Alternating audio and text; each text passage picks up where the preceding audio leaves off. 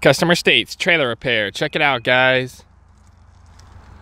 So this guy brought this trailer down here for me to fix up, and I was like, bro, do you really want to put money into this thing? The fenders are non-existent.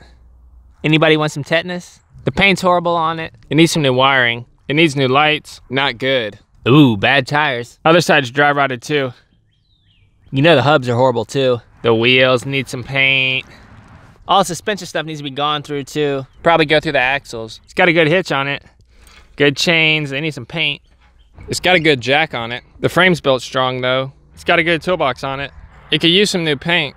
We welded this metal floor on here a while ago. It's a mezzanine off of an old building. It's pretty strong. It's better than the wood that was on here. So he said it was his grandpa's. He hauled it all the way like over multiple states. And it's a whole sentimental thing, so he wants to fix it up. Let me know, do y'all think it's worth it? Let me know if you think it's worth fixing up in the comments below. Later.